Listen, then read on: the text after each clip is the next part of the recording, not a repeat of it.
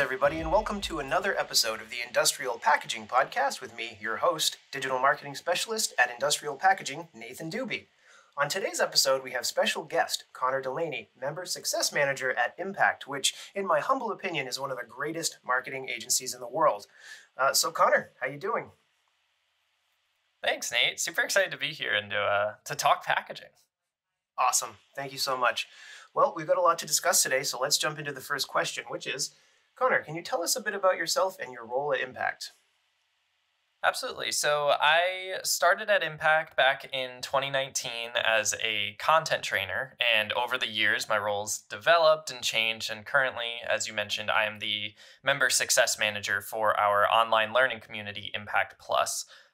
Which is really, it's a platform built to help. It has courses, it has events, it has community forums, mastermind groups, but it's really meant to allow members, and this is, part of why you use the platform too. It allows you to have kind of this on-demand learning experience. And I help make sure, as my title suggests, that our members are not only enjoying the platform, but are succeeding in implementing what they learn in the platform too. Awesome. That's fantastic. And yes, I am a member of Impact Plus. To my listeners, if you work in a marketing department, I highly suggest checking it out. It's a fantastic social community. There's lots of great free content in courses. So with that being said, Connor, where can people find you on the web? Yeah, if you're looking to connect with me business-wise, I would say either Impact Plus, again, not to do an ad in there, but Impact Plus. No But LinkedIn is probably the best place to find me. It's somewhere that not only do I enjoy the content on there, but just a really great way for people to message me, for me to interact with content. I like to be someone that there's no one that I can't connect with and want to not connect with, because there's always some connection to be made there. So I'd say LinkedIn's probably the best bet there. Awesome. Great place to connect. I'm a big fan of LinkedIn as well. So, ladies and gentlemen, today's guest, Connor, is here as part of what I'm going to call the Consumer Connection series. Connor doesn't work in the packaging industry, and he doesn't work for a company that packages physical products. But I wanted him to come on the show as part of the series as a consumer so that we can discuss how packaging impacts his life. So from there, we can go to the next question, which is, how would you describe your relationship to product packaging as a consumer? I'm a pretty simple person when it comes to packaging. Like I don't look for flashy or fancy packaging or what you may call like the wow factor, but it's something that I definitely notice when it comes to packaging. Like I appreciate when thought has been put into packaging, and I think a lot of consumers would relate to that it's easy to kind of meet the bare minimum when it comes to packaging. And there's a lot of organizations who will do so just to, whether it be cost efficient or they just may not care. But I think for many consumers nowadays, they like to feel like their purchase was meaningful. And for me, I look for someone who made an intention with their packaging. And beyond that, it's something that will stick with me when I go to make a purchase later on, when I say, I had such a wow experience when I unwrapped this thing, when I opened this box, whatever it was, even when I picked up the box in my, in the mail room or whatever. That's what I look for in packaging, is someone who does it intentionally, who aims to make it kind of this moment versus just, let me just pick it up, throw it on my shoulder and move on. Awesome. And I totally agree with your sentiment. And it's interesting because I was talking to my marketing manager on the episode that will be published this week. This episode we're doing now will be published next Friday, most likely. But on the previous episode, I was discussing packaging as an extension of the marketing department for companies in general. And it's interesting because some companies don't put a lot of thought into it, and other companies absolutely knock it out of the park and understand the value of good packaging for their products. And, that can be something as simple as choosing the right color combinations and typography that resonates with your ideal buyers, all the way up to these new interactive experiences that we're only seeing very recently, such as augmented reality packaging that Pizza Hut has done, and another brand would be 19 Crimes Wine. If you scan the label, there's a picture, a black and white picture of a criminal who lived in the 1800s, and it actually comes to life and speaks to you three-dimensionally through this app on your phone, and it talks to you. And I think that's an interesting thing to mention in context of this conversation, because the company had excessive revenue growth in a short period of time after that. So coming from your perspective, it's interesting because uh, it's good to hear from consumers what their relationship actually is. Because I think it's, like you said, it's not like you hyper focus on it, but you do notice when there is good packaging versus bad. Would you agree with that? Yeah, 100%. And and bad packaging can mean so many different things for me too. Like one thing that like if it's just thrown together, we had an experience recently, my girlfriend and I, where we bought something. I think it was from like Target. I hate to name names, but we'll use Target for the example. And there wasn't any protective packaging around it. They just threw the product in a box and shipped it to us, and the thing was cracked in like four different places. And like that clearly tells me that packaging wasn't a high priority for them. But like, am I gonna go? I'm not gonna order online from them again. Like it doesn't leave a good feeling for me, and it impacts my buying experience. To your point of it influencing marketing, like it's the whole marketing to service experience, that whole thing contributes to the sales process there. If I buy it and it's easy to buy online, but then it comes and half of it's broken, why am I going to want to buy from you again if I don't trust you again? That's that whole process really matters, and packaging's a huge part of that. And it's something that I hadn't really thought a ton about before, but when you reached out, it made me realize like how much I actually do probably subconsciously think about the packaging experience that I have when I purchase products online. Awesome. Yeah. And that is important. I mean, in the age of Amazon, there's so many packages being shipped all over the world these days. And some companies, like you say, just throw a product in a box and there's no protective packaging. And it's not like that's rocket science. Like there's these products called air pillows. They're little plastic pouches that are filled with air, and they prevent, cracks and damage. And it's very simple to put that in. So it's interesting that, one of the first things that comes to mind was a negative experience. And I think that's important for our listeners because obviously you don't want to have a bad unboxing experience. It's one of the worst things you can do to a new consumer. So I appreciate your feedback in that respect. But from here, Totally. let's go on to the next question, which is what is one thing that you love about your favorite brand's packaging?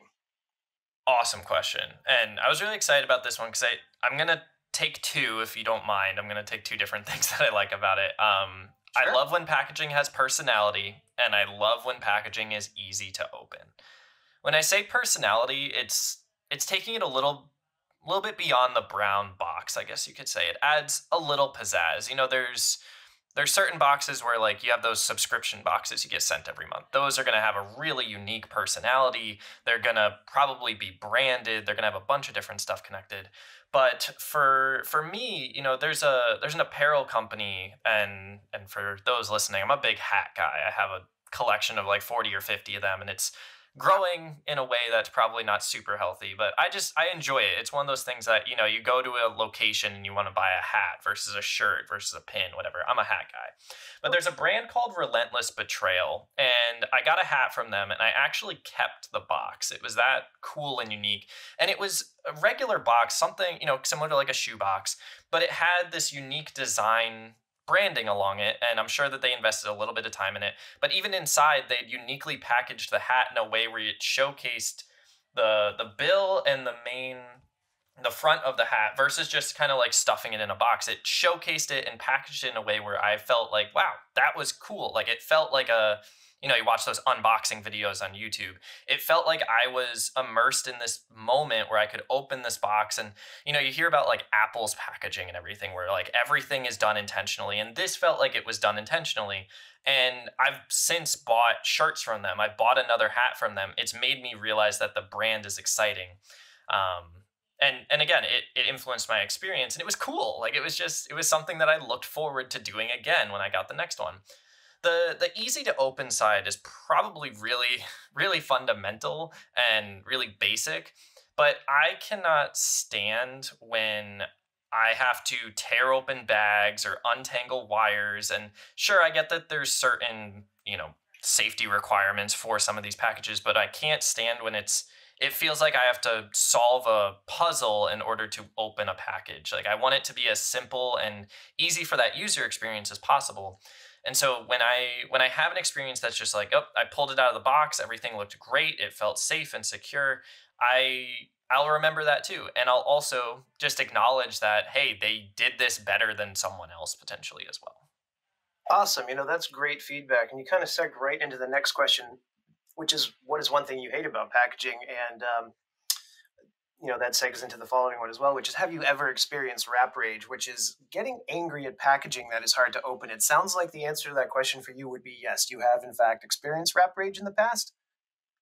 Definitely, definitely. I hate when it not only when packages aren't easy to open, but when they feel overly complicated. There's things like those little like tear slits that you put in it where it's like tear here. When there's packages that just don't have that and it's just like I have to go find a pair of scissors to go open it and all this other stuff. And again, I sound like I'm some like spoiled brat, but also like from a buyer's experience, like I think that it's such an easy thing nowadays. Again, speaking from someone who's not in a packaging background, but like my goodness, I'm not like a violent person, but like when it's overly complicated and I have to be ripping bags and trying to do all these things or opening gears and whatever, it's just like if you want to get my head going, that's the way to do it. And it's when it feels like I have to rip a phone book open to get your package open. That's not a fun experience. But yes, to your wrap rage point, I definitely go through this. And again, I'm not like an angry person. I'm usually pretty like go with the flow. But if there's, two or three things that really bother me in life, it's when it's hard to open a package, when I'm in traffic, and when I don't get my way sometimes, which sounds, again, spoiled. But, I had an experience recently, and I hope you don't, this is super funny, but it rang true because it happened like 2 days ago. Yeah, go I for was it. trying to open a bag of tortellini for dinner, and I had one of those moments where it was wrapped up in some interesting packaging, one that I hadn't really seen before, but it was so difficult to open. And that moment where you're pulling it as hard as you can and it's like about to explode. Like I hit that point where it was like, I'm pulling this so hard and it's so wrapped in a way that I feel like is unnecessary that, I had to put it on the table for a moment and just like one, gather my breath, but also then I had to go find scissors to go open it. And it was like, I wanted this to be an easy dinner that I could make for myself while, I was just hanging out. And the fact that it took so much effort, I was like, why is this so difficult? And then why is it bothering me? And it made me realize that like unconsciously the packaging is bothering me here. So yes, wrap rage is 100% not only real, but something that I experience more often than I'd like to admit. Well, that's good feedback for our listeners. So, to those who are listening to this episode, ladies and gentlemen, please make your packaging easy to open. We live in a world where rap rage has become front and center. I mean, there are celebrities who've made unboxing videos where they literally freak out because it's too hard to open. And we are seeing a fair amount of companies packaging in a more simple, straightforward, user-friendly way. But there's still a lot of companies who sort of rest on their laurels, like companies who've been around for 100 years. That maybe it's time for a redesign or something because it is hard to open. And I think it's very important that we consider the unboxing experience because if you order something offline from a new brand, it's literally your second or third interaction with that brand, and if it becomes this tumultuous, borderline traumatic experience, you're not going to want to purchase products from that company again. So thank you for your feedback. I appreciate that, Connor. Totally. All right. So the next question is: would you be willing to pay more for a product if it has easy to open packaging? Yes. And I have an example for this too. So I moved to a new apartment in just south of Boston earlier last year, Nice. and I was buying a new bed frame, and I was doing a ton of research on different bed frames and everything, and that can be like a nightmare to have to like put together your bed to drill everything together. Oh yeah. And I found this brand, and again, I feel like I'm plugging a lot of brands, but this is good for people who want to find good packaging Great. examples. Totally. There's this brand called Thuma, and the brand uses this packaging style and even just the build style where there's one screw in the entire put together process. The rest of it actually like locks into itself, just the way that it's built. The legs lock into the edge of the frame. Everything comes together really easily. And the packaging had like a really cool personality to it. It had little notes when you would take out certain aspects of it. So you take out, the headboard, and it has a note of like, this is a great place for you to lay back after a long day of work. And it had like little images and everything, and everything just felt really put together.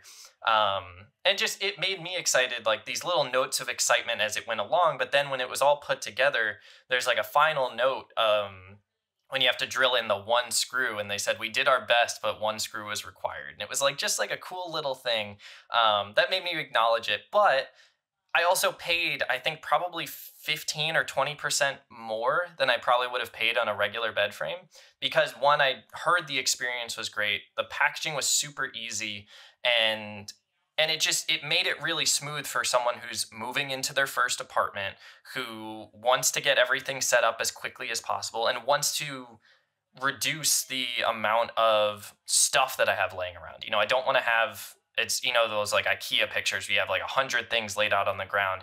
This was like a 10-piece build. It had one box, and it was super duper simple. So definitely makes a difference for me. And when I know that it's going to be that kind of experience, I'll absolutely pay for that experience.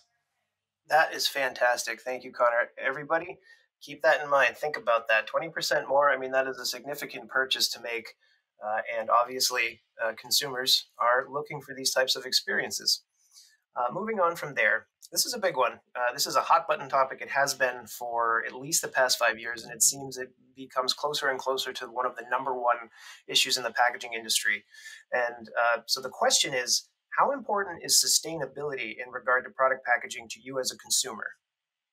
I haven't seen a ton of brands that specifically say like our packaging is sustainable, but I do go out and look for brands that use sustainable materials throughout throughout their product experience, throughout their whole, even their mission as an organization. I will seek that out, and there's a sweatpants brand that I love called Ten Tree, and they're all about sustainability and rebuilding forests. And again, I'm not trying to make some like statement, but like what's great about them is that they say like their entire process is focused around sustainability and supporting the environment. And I'll look for that. It won't always be like my differentiator in purchasing it, but if it's there, I will absolutely keep it and put it into account, as I'm making making that purchasing experience. So I'd say it's more so for me about, do you tell the right story where sustainability kind of lives throughout your entire organization? Because if it's just the packaging, and then you're, pumping fumes into the sky like nobody's business, then yeah, I might not. It might not matter as much to me that you say you have sustainable packaging. But if your business is built around a kind of focus of sustainability, then yeah, absolutely, it plays a part, and I will consider it. Because when I get a cool package, and I can't think of an example, but I've certainly had one where I got a delivery of a box, and they said keep this box for later, and you can use it for this, or they give you like alternative uses where you could use it around your apartment, use it in giving a gift to somebody. When they find ways even to like reuse their existing packaging in a way, like that's pretty cool as well. And I wish I had an example of that, but it's just, again, thinking about that entire experience as a consumer. When I'm told like you can use this box, or maybe where this box came from, same idea, or maybe where all these materials came from, like that's a really next step experience that I don't think would cost a lot, but could go a long way for consumers. Awesome. What a fantastic answer. And it's interesting that you point out you're concerned about the overall sustainability of the company, and if packaging from a sustainability standpoint is being used, but it's not part of the core culture of the business itself, that can be a turnoff. I think that's an incredible answer to that question, and I think that's very valuable to our listeners. So I thank you for saying that, and that kind of rolls right into the next question, which is, are you willing to pay more for a product if it has sustainable packaging? Or let's take that a little bit further. If the company that you're purchasing from has sustainability as a central focus? I would. Again, for me, it's not like the make or break factor, I guess you could say. I don't go out of my way to look for sustainable companies, but when they make it clear that that's actually part of what they work towards, what they care about, yeah, I'll absolutely. at least it will make me feel better about making a more expensive purchasing decision, and it will certainly factor in. Awesome. I really appreciate that. That's excellent feedback.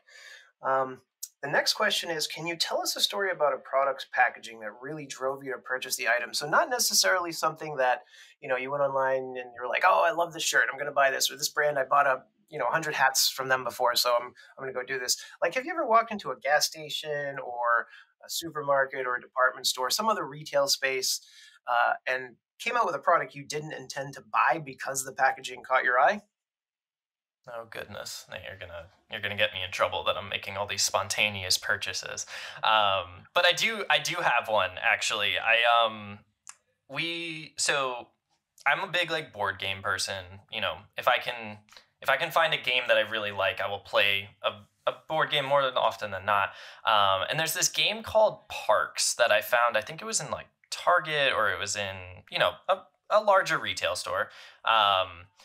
But this game called Parks, one, the packaging was beautiful. Like it stood out in that section, and it caught my eye. I'm also someone who's a big hiker, so you think about a park in like a national park. I'm like, yeah, that's obviously going to catch my eye. But what amazed me about it was it was beautiful packaging. The more that I read about it, it told this really cool story on the box itself, where it walked us through, how the game was created, but also like how the art style came about. It's the game is created by I think it's upwards of 50 different small, consider it small town, but like smaller following like digital artists where they just create this, they put it on Etsy and whatever, and they all came together to create this game called Parks, and it's a strategy game. And what was even cooler was like, okay, so I get this whole story and I'm pretty bought in.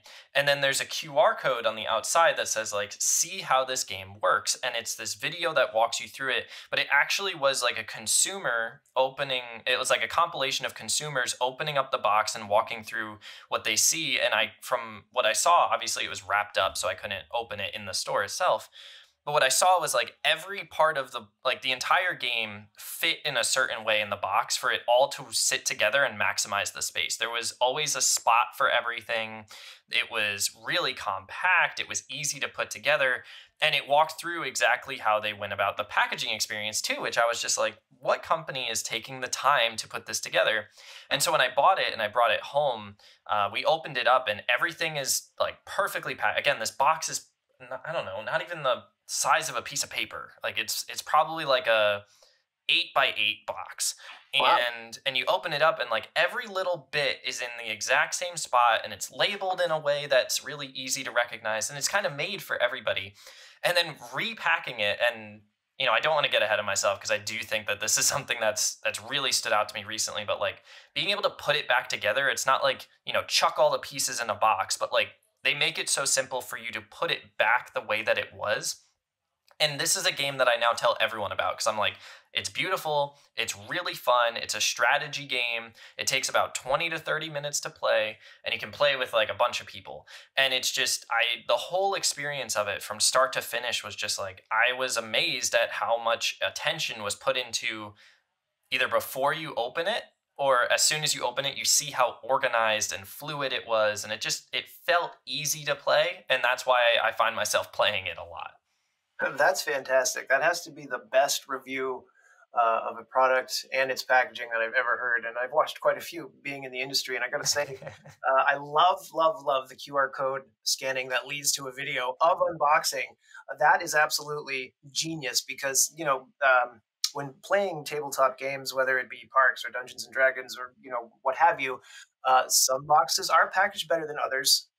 And it's just incredible that you were able to see on your digital device the unboxing experience so you could decide if, is this something that I really want? And I think that is incredibly unique because there are some companies out there doing that, but there are very few, and it's shocking because interactive packaging has proven with numbers to increase revenue. So if you're packaging board games or toys or things of that, take a lesson from Parks, guys, because this is the future. And providing interactive experiences and storytelling, the other big thing that Connor said, these are the things that are going to help you to connect with other human beings who are passionate about the products that you're buying. Yeah, before we jump, I have one more thing there, and it's like there's the feeling of what you need when you walked in. And your question was a great tee up for this. That I walked out with something I didn't intend to buy. I was just walking around looking for something, and the need that I was trying to fulfill was I need a game that I can play with my friends, a tabletop game I need for my friends. But the want that I wanted, that I was actually ended up buying this game for, was I want a game that's easy for me to take out, play, and put back. Because I can think of so many that I have right now that it's like I have to find all the pieces because it's under the board or it might have fallen out of the box. But like the game is just packaged up in such a way where it met my unconscious wants as well as the need of a game. And I think that kind of thinking for any brand, whether board games maybe adds a simple example, but for any brand, if they're thinking about that experience of their need is this, but their want or desire is that, how can we address both of them? Is a really strong approach to effective packaging and effective customer experience as a whole. 100%. Ladies and gentlemen, I hope that you listened to that. If you didn't, go back and replay that. This is such important, great ideas coming from a consumer, potentially one of your customers in the future. So take note of this, folks. Moving forward to the last question is, what is one thing that you wish that companies knew when it comes to packaging for their products?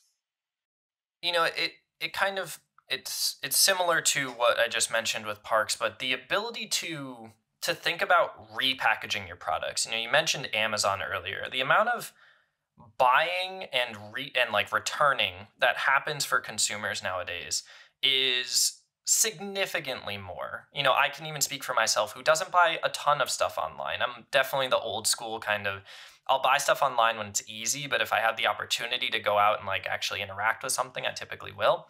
But when I buy something online, I want to have the ability to say, you know what, I wasn't 100% satisfied with this. I'm going to send it back and not have to scramble for a box or worry that like I need certain packaging or have to go buy certain materials. Not that happens all the time. But I think that a lot of brands don't think enough about, if this person has to repackage this, is it just as easy to pack it back up and send it back to us as it was for us to send it to them?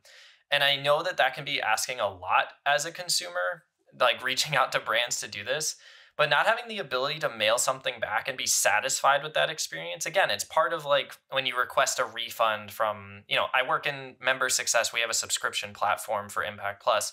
Like when I can create a great experience for someone who requests a refund or is looking to cancel, whatever it might be, that's still a good experience for us as the company to be fulfilling something that we may not want to have happen, but we now know that we're not losing a customer because of a less than optimal experience. So for brands, when I think about it, I want to be satisfied that when I receive this package, I don't have to tear a bunch of stuff up. Certain things, again, it's inevitable, but there's ways for brands to be more creative with this, where if I can then repackage it and send it back, I'm thinking, you know what, it just didn't work out for me this time, but I would still look at them if the opportunity came around, versus it was a nightmare to send back. I wasn't happy with the experience. It leaves this negative taste in your mouth that I don't think is fair to the brand, but I also think that the brand has more control than maybe they give themselves credit for. Yeah, that's excellent. It's funny when you say that. It's quote unquote a negative experience as the brand to get a return or an unhappy customer, but to make that a positive experience absolutely does drive some consumers to give you a second chance. And I mean, that's worth its weight in gold. It's interesting when you said that. The first thing that I thought of was at the 2019 Inbound show. I remember Brian Halligan was talking about a new brand, a disruptive car brand called Carvana, rather than going into to speak to a salesman, which I don't know about you. I'm never really looking forward to that experience. And I actually like my dealership, but Not I still often. don't like doing it. Carvana, you go online, you can order a car, they'll drop it off at your house. You can drive it for a week. And if you don't like it, you can return it. And their business model is going through the roof. They're blowing away the majority of car sellers who sell through dealerships. So that's just another example of why it's so important to make returning the product a enjoyable experience. So thank you for that, Connor. Totally.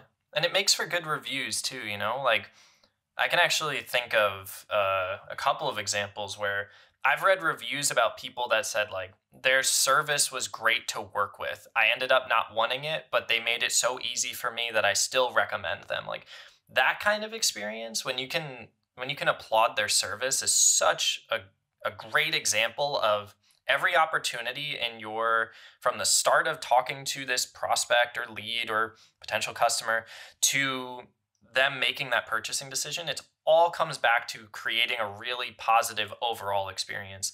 And I, again, like I look at reviews for a lot of things. If I see a review that says their service was easy to work with, I feel less threatened to make that purchase as well. And again, packaging is all part of that too.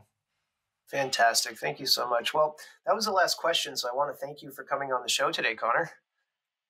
Thank you so much for having me, Nate. This was a really fun conversation, a really unique look at the influence packaging can have.